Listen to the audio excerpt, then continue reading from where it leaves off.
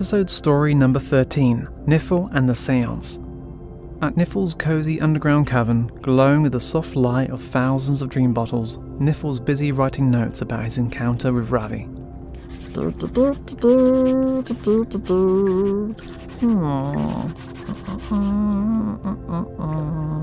After his fascinating encounter with Ravi, Niffle's curiosity about meditation and the spiritual world grew. Determined to learn more about what humans do, he decides to visit others who might be meditating. I wonder who else might be out there. Niffle must go explore. Niffle clicks his fingers, intending to teleport to the nearest meditating person. Instead, he is pulled through a portal and finds himself in a dark room where people are seated in a circle, holding hands and focusing intensely. Oh, what's this place? This isn't meditation. The room is filled with a heavy mystical atmosphere, candles flicker in the background, casting eerie shadows of the sitters on the walls. Niffle realises he's in the middle of some meeting with humans on the earthplane. He moves around the room, trying to understand what's happening. Oh, what are they doing? As Niffle looks around the room, he sees people sitting down on chairs towards each other in a circle, their eyes open and their palms faced up on their laps. Oh, hello peoples, I'm Niffle. He says, shouting out to everyone around him. One of the circle members, a woman named Dawn, shivers and looks around, then says, "Oh, it's gone all cold." The others nod, murmuring in agreement. Niffle, intrigued, decides to try and communicate more. He taps Aniko gently on the ankle, causing her to jump slightly. Something just touched my leg. I'm here, can you hear me? Despite his efforts, the circle members can only feel his presence. He walks around the room, his footsteps soft but noticeable. The circle members exchange excited whispers. Oh, footsteps. There's definitely a presence here. We're not alone. Niffle, realizing he cannot make them see or hear him directly, decides to leave.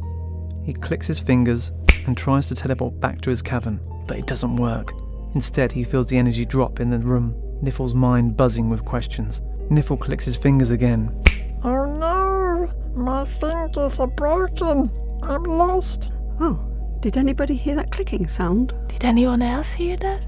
Niffle tries to contact them again, this time trying to tap their feet and shout, but nothing works.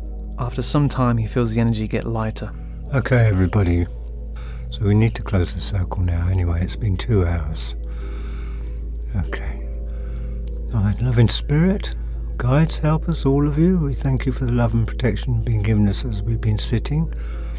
And thank you for your efforts in trying to show us the powers, loving spirit, and what you can do. If there's any energies left in the room, please take that and pass it on to those that really need it, wherever that may be in the world. Love you, amen. Amen. And when they close the circle, the room becomes fuzzy and the portal spits Niffle out of the room, where he finds himself in a void stuck in between the earthplane and his dimension. Oh, where am I? He clicks his fingers and teleports back to his cavern. Niffle paces back and forth, deep in thought. That was strange. I was stuck, and before that they couldn't see me, but they could feel me.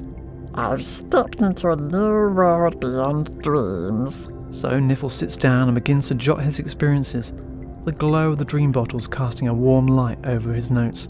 Niffle's adventure in the Séance room opened up a new chapter in his journey beyond the dream world. No longer confined to the world of dreams, he began to explore the realms of mediumship and spiritual energy. What more would he discover in his new intriguing world? The adventures of Niffle the Dreamkeeper continue.